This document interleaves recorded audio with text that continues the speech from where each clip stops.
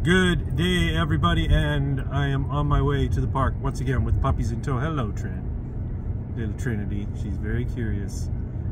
I want to talk real quick today about a discussion I watched recently. I think it's Jordan Peterson's most recent discussion where he's speaking with Michael Shellenberger. So Michael Shellenberger put out a report, I guess, on WPATH.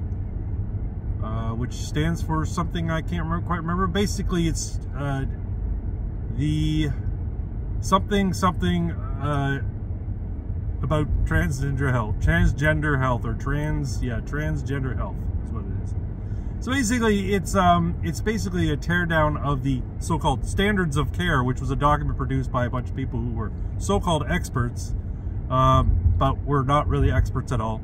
They didn't do any real due diligence in terms of scientific study or scientific follow-up on people who received treatments to essentially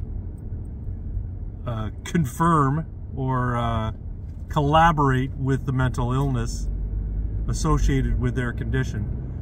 Jordan B. Peterson, gives his unvarnished view of things. And he gets a little heated about the hour mark talking to Shellenberger. Now, he's not talking to Shellenberger with any animus. He's speaking about the issue with great vigor. He has very strong opinions about the whole thing. And then he goes on into talking about the nature of evil. He goes way out into the philosophical weeds, so to speak. But it's worth watching. The whole conversation's worth watching. And in his later part of the discussion, it got me to thinking about his upcoming book called We Who Fight with God, or We Who Wrestle with God. I think that's what it's called. One of the two. Anyway, and I'm really looking forward to this book because while I enjoyed 12 Rules for Life, and I purchased 12 More Rules, I'll be honest, I haven't read it yet. This one really seems to me like it might be the book that sort of can be the bridge between the secularist materialists and the supernaturalist esotericists, if that's a word. The whole thing is, I think Peterson is the guy to do it. He is ostensibly a Christian, but he's a thinking Christian. He's not a theologian and he's not an apologist. He's his experience in maps of meaning, or his point of view in maps of meaning, I think is going to be distilled down in this book to a more accessible form for the layperson. This is my prediction anyway. But I'm really looking forward to it. It comes out in, I want to say April or May. I could be wrong. Maybe it's later. Doesn't matter. I'm gonna pre-order it. But yeah, I was thinking about it last night as I was dozing off to sleep about the nature of good and evil. Isn't that funny, eh? You're falling asleep. Normally you're thinking about the things of the day. Well, the things of the day for me last night was the nature of good and evil, and how. And I'll talk about this more about in ammunition tonight. But just touching on it real briefly, we seem to have this sort of this tendency to think, or have this bias towards the notion that good will triumph in the end, right? And there's a reason to think that beyond mere hopefulness, right? I have a feeling that it stems from a shared collective experience, in that we know injustice when we see it. We know evil when we see it, even if we don't subscribe to any particular religious doctrine. People understand unfairness. People understand injustice when they encounter it. They understand predation. They understand victimization, and we have a tendency to believe, at least I do anyway, that ultimately it will not stand, that these things will be reconciled.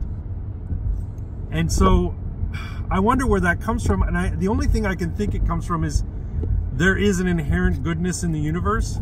Now, I know what Twin will say, and a lot of theologians will say, a lot of Christians will say, that's because of God. I don't know if that's necessarily the case. I know it's exciting, you're going to the park.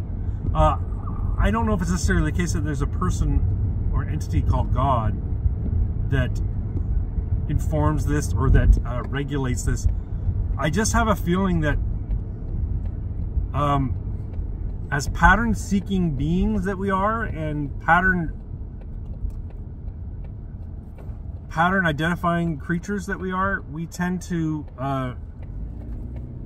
have a bias towards orderliness and fairness and structure. And therein we make our rules for how we conduct ourselves in society. And while it might be an underlying facet of the universe, I think I'm just going to go into this lane because why not? I have a pass. Hello. I have a feeling that there is some sort of order to the universe. There is some sort of rules of conduct for the universe. It's getting a little heady, I guess, but what I mean to say is that goodness will triumph over evil because the universe has a tendency towards goodness. Whether there's a religious a mind behind that or a spiritual mind behind that or not, the structure of the universe dictates that entropy be kept at bay by those thinking beings that reside in it. Does that make any sense? I don't know. Might be a little bit too deep. But and I swear I haven't taken any edibles. I've been thinking about this, about the nature of good and evil. I've been thinking about the nature of chaos and order. And I've been thinking about why we see more order than we do chaos. And I think why it's the same reason why we see we recoil. Settle down. We recoil in horror when our universe is disrupted by chaos in the form of a barking dog at the park. Anyway, folks, I am almost at the park now, and I figure I may as well end this because you're not going to hear a word I say anyway. Tonight, Ammunition 49. We'll see you there, 10 o'clock on my channel. Take care. Bye-bye.